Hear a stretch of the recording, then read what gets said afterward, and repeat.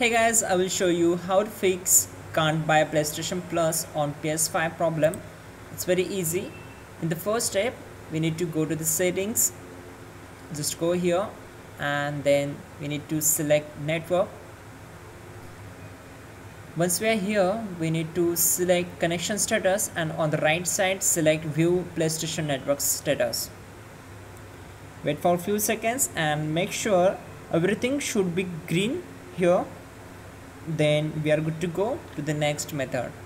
Now just go back and select users and accounts, then go to other and we need to select restore licenses. We need to complete this process and select the restore. Now once done, to save the changes, just go back, press the PS5 button from your controller.